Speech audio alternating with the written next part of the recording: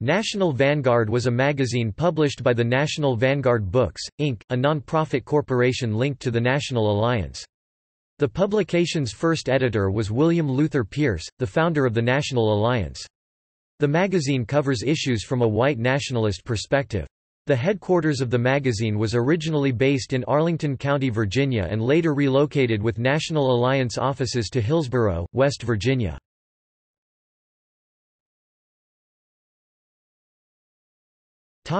History.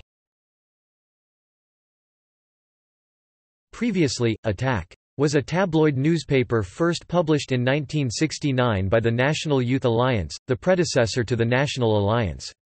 In 1978, the name of the newspaper Attack! Was changed to National Vanguard. In 1982, the paper went to a magazine format.